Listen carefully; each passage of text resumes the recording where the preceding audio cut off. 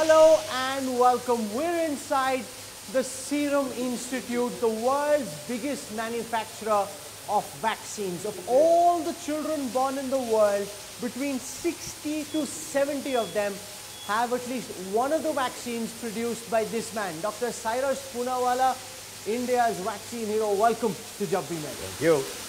Your brand is present in 167 countries across the world. That's phenomenal. Explain, what do you think has been key to your success and has helped you take the Serum Institute so far and so deep?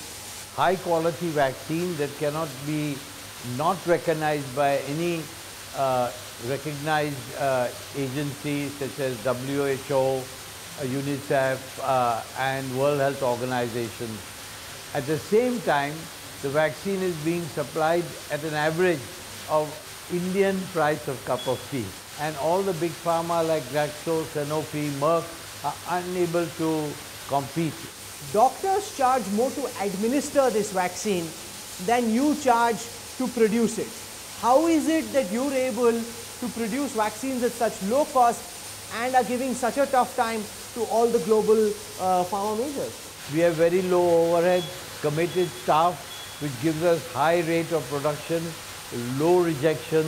We have bought the state-of-art machine which can give you 400 vials per minute, and they can inspect any smallest particle so that the rejection is very, very, very minor.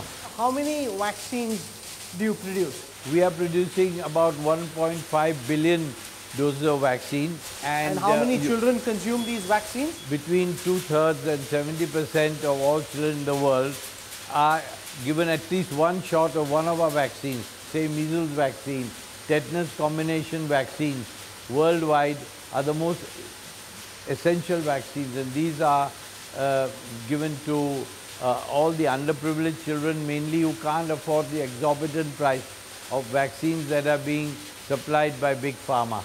For big pharma, you're an enemy of sorts. Absolutely.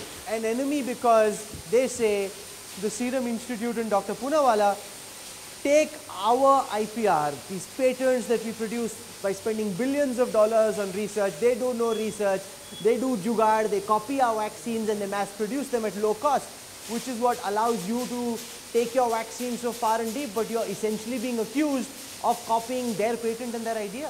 Now that's not completely true, because they've mulched the public for 20 years with their patents. We can only go for products that are off patent. Secondly, we have made certain research development which has made us have a high quality vaccine but at a low cost by improving the yield and the fruit of R&D. Instead of extracting a higher price and making more profit, we are lowering the price and bringing that to humanity and the rest of the world.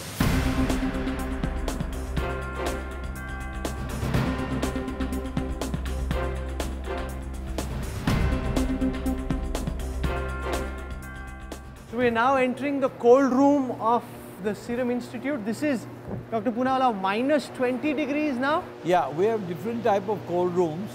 Some are 2 to 8 degrees, some are minus 20 degrees. How long does a vaccine last for? Well, if it's in minus 20, it can last up to 3 to 4 years, kept well stored. If there's an epidemic, they want 10 million doses somewhere or 20 million, we've got it in stock.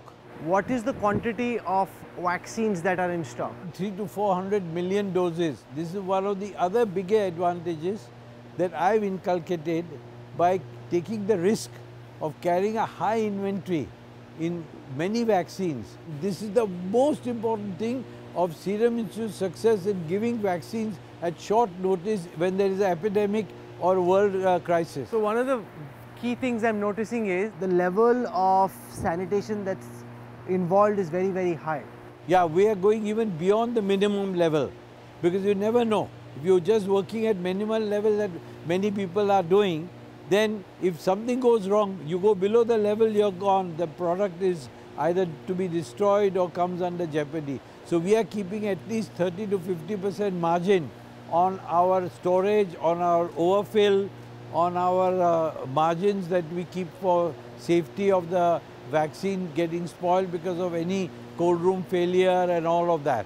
It's very difficult to be in for a long while. I think we should be heading out now. I'm thinking about all those people who spend their time over here. It's obviously not easy being here.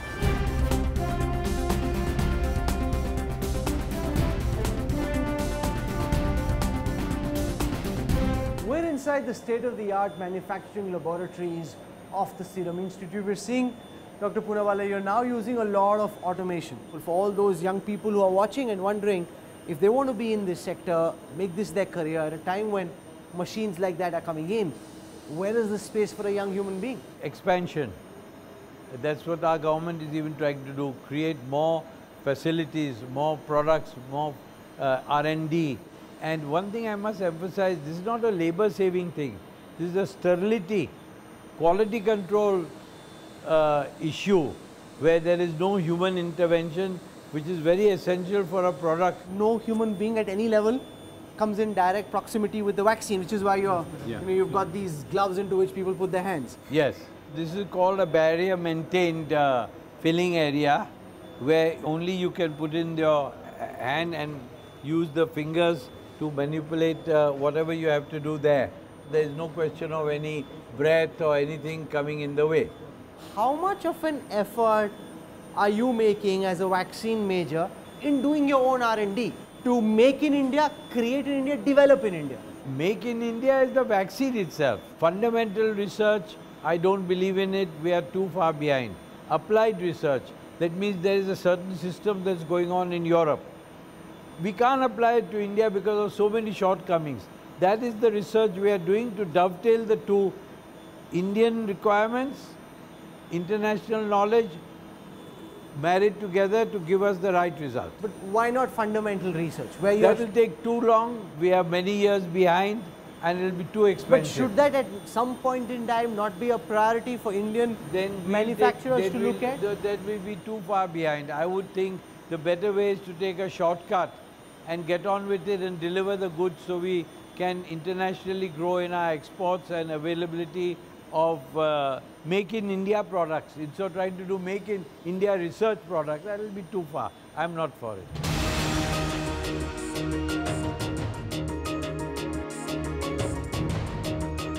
Dr. Poonawalla, one of the things I want to understand from you is, if in India we can produce vaccines at such scale, at such low cost, why is it that infant mortality in India hasn't yet come down to the levels in Western countries?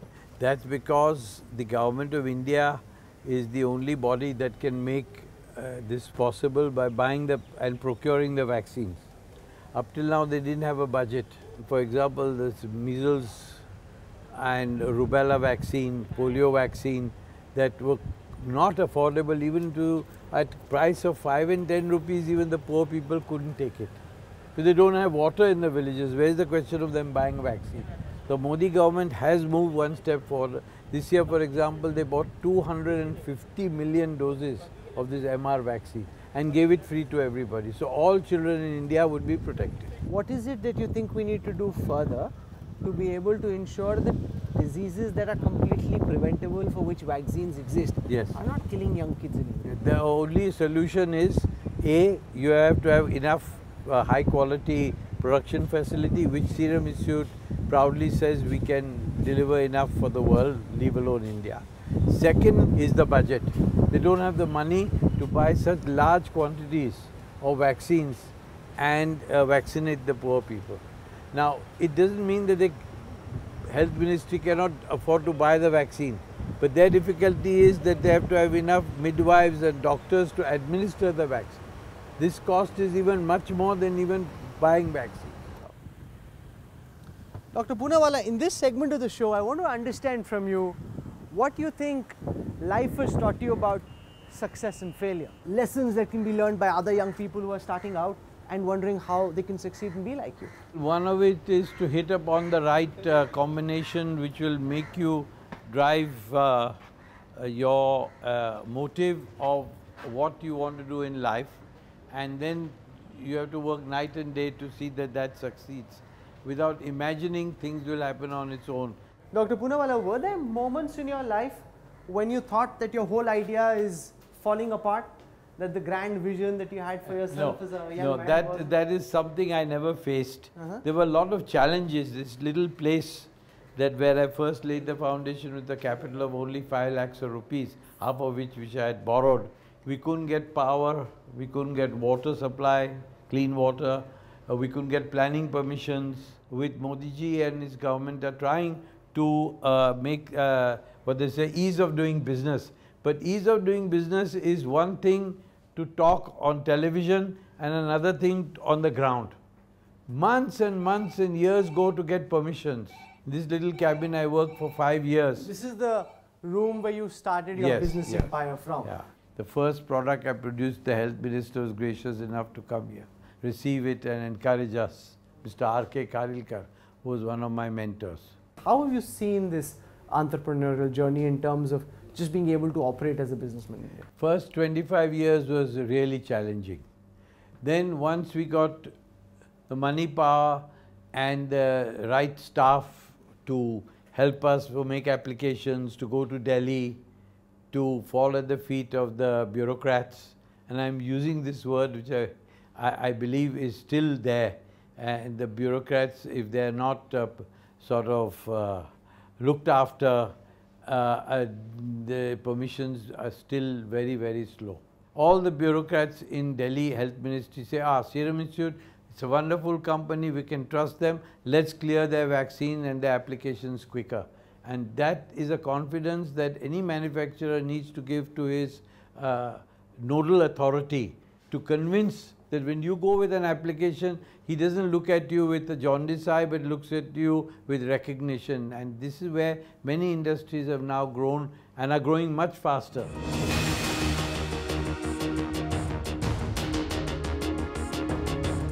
The one thing that I find fascinating is that you and NCP Supremo Sharad Pawar went to the same college together. Brian Maharashtra College of Commerce. Who was the better student? Both were almost dropouts. That's in fact a picture. My son Adar was only 10 years old. That's Sharad Pawar there? Yeah. You ever thought about joining politics? We have lots of sports people going into politics. What we don't see enough is businessmen and industrialists getting into politics. There are two reasons. We cannot exaggerate and lie. And the second reason is that people look at industrialists with a jaundiced eye. They don't believe that we could be socially good to do upliftment of the underprivileged. We have an edge, but it's impossible in our country. Take for example, even 25 years ago, a man like Naval Tata lost the elections. There are 167 countries you supply to, I read somewhere? Yes, that's how we are coming to this unmatched figure of almost 70% of all children born in the world using at least one or more doses of our vaccines produced.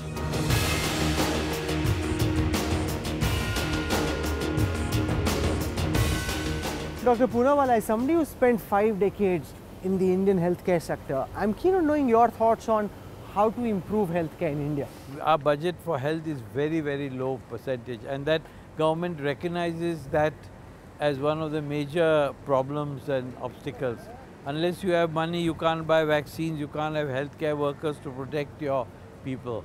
So this, Dr. Poonawalla, was the first building where you started manufacturing from? These 3 buildings were where we first started and manufactured tetanus vaccine. That was our first product. This just to give you an idea what serum looked like 40 years ago.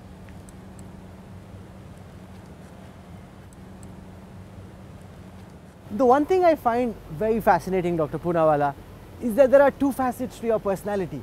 There is the work that you do in the philanthropic space, trying to clean up Pune, trying to manufacture these low-cost vaccines. And then there is the fancy set of wheels, this Rolls Royce. How many of these beauties do you have? Several. That's been my passion even before I started Serum Institute. I built a car when I couldn't afford it. And I wanted to actually… Did it work? It's working even now. And we've kept it as a treasured memory. Are you going to take us on a spin on this? Why not? Come.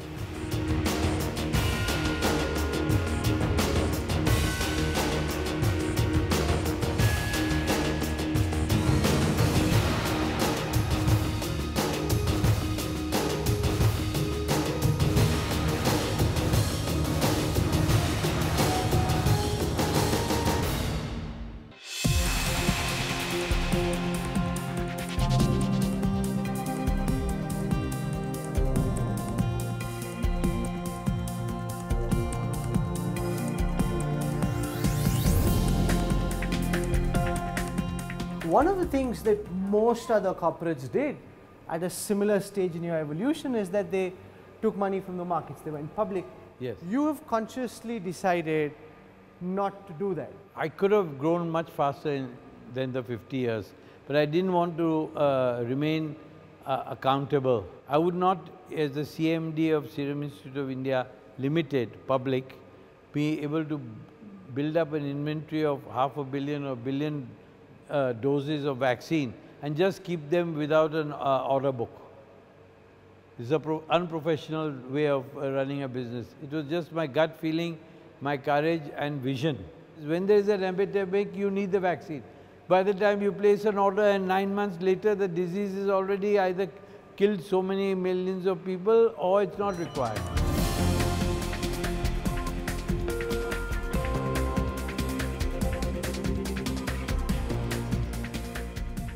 What's the 5-10 year roadmap from here? We are going to become more of a global company. We have bought a plant in Holland. This will break the barrier or the stigma of vaccines from an Indian company going into European children and American children. So these are all the global degrees you've been getting, the doctorates that you've been awarded. This is the latest one where an exceptional award was given for Doctor of Science to me, even in spite of me being a commerce graduate. I have been bestowed this honor. This is an award by Gavi, that's the Global Vaccine Alliance, which declared me as the vaccine hero of the world. I see that's a beautiful view to have, overlooking the stud farms. That's really where your family started out from. Yes, we were giving these discarded racehorses and breeding stock to a world famous laboratory called Hafkin Institute in Bombay to make sera. And that's how one of the doctors suggested, since you got the land, you got the horses, all you need to put up a processing plant. And that was the beginning of the success story of Serum Institute.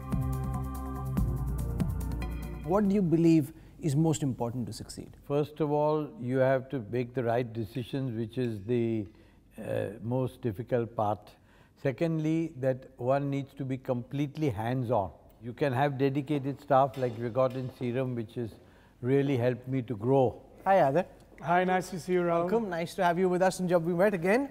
Thank you for having me. What are the lessons you've tried to inculcate into Adar in terms of how you'd like him to take the business forward? First, I suppose, is to keep the flock together and reward them accordingly. Adar, I want to flip that question and ask you, what are the key things that you've learned from your father? One of the areas was focus in maintaining your integrity, and not compromising on your ethics and your principles, no matter what, you know, is on the table and on offer. To what extent are you aligned in the styles of functioning, and to what extent do you have like furious face-offs? If there's fraud, if there's incompetence, I take action. But I, on the other side, also reward equally and generously. This is something my father was always a bit soft on. And, you know, people took advantage of him back in the day, and now he realizes that he could have put his foot down and been a little more stringent. Running Serum, where I could have been taking a much tougher line, disciplinary-wise, I've carried the people with me by being soft. But I think the biggest benefit of me being soft is Adar himself. He's a great performer, but I've been soft by giving him a free hand to do a lot of things and take things for, especially in newer vaccines. Amongst the changes that he's making, what is it that you like and what is it that you don't like? Serum could have grown much more. For example, vaccine price is put at 50 rupees and we are supplying at 15 rupees. The difference is pocketed by the trade and the doctors. But we felt it was unethical, both he and I, and we're following this policy that the end, that is the patient, why should he not get the benefit of our low price? In your estimate, how many children's lives would have been saved because of the vaccines that they've had till now, all of them together? We have data that in excess of 30 million children's lives have been saved. The most significant thing that I cherish in my heart is that in our case, those children which I have saved because of giving a low-cost vaccine, is because they didn't have any vaccine. Big Pharma was wanting $5, I'm giving them at 50 cents. More than 1 million children worldwide were dying of measles. The death rate has come down to less than 70,000 children per year. Great, thank you very much for lunch. I think the horses are waiting. Let's go see them.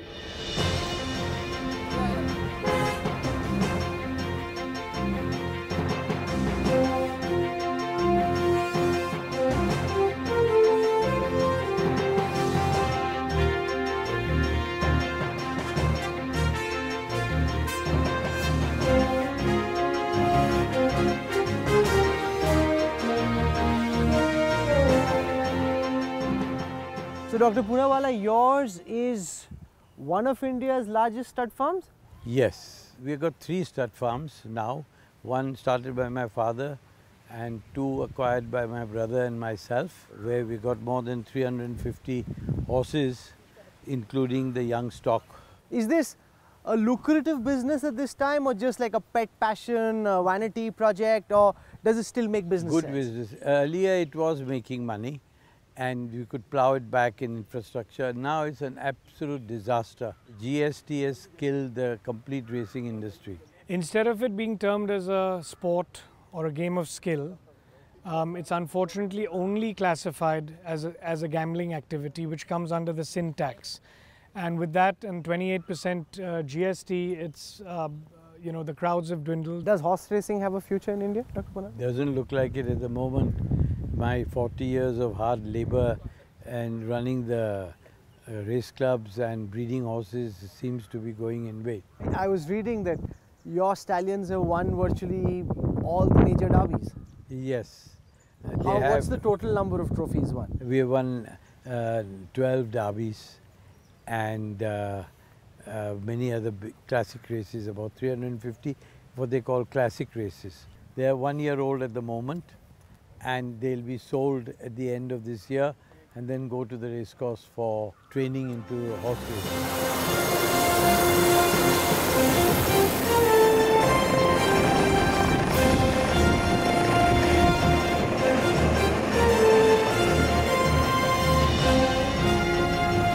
We're on our way currently to the new Serum Institute campus with arguably one of India's most flamboyant businessmen. Is that something other that sits easy with you, or do you think that's an image you want to shake and break? No, I don't take that seriously at all. It's just our lifestyle which has been considered flamboyant. We're a family which believes in philanthropy and giving back and helping the underprivileged, providing clean drinking water, and those are the things that really give me the joy.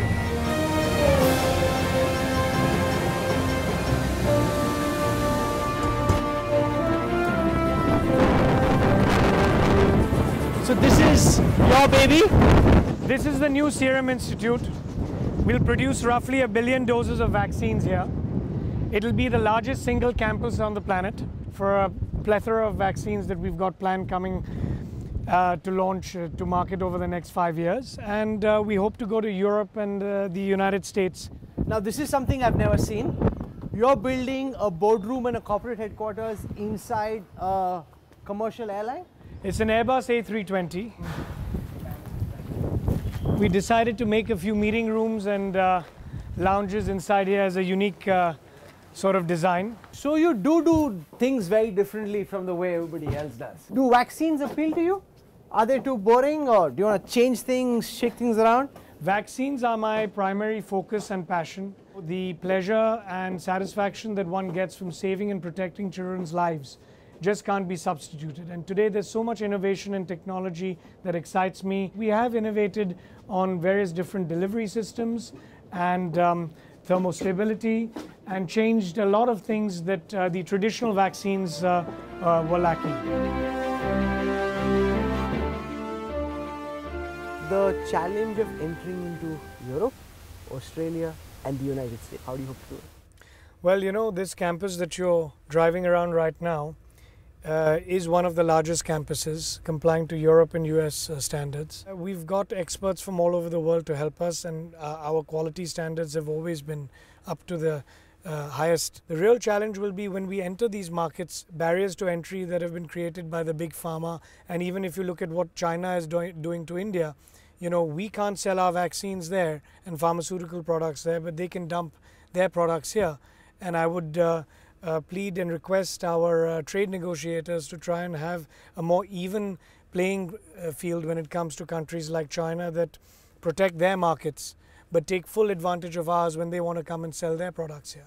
But the flip side to that, Adar, is the charge that Big Pharma throws your way, that you're just leaving off their effort. No, that's partly incorrect, because any way to stay ahead of the game and make new products, you have to innovate. So these are just arguments made to justify high prices and protecting markets in the developed world, which is fine where you can afford it, but when it comes to the poorer countries who can't afford these products and children are just dying because they can't get access to these affordable vaccines and pharmaceuticals, that's really truly a crime. So Adar, as we drive around Pune, we've seen a lot of these other Poonawalla clean city initiatives. You've been a big Swachh Bharat ambassador. You know, this is the largest initiative of its kind.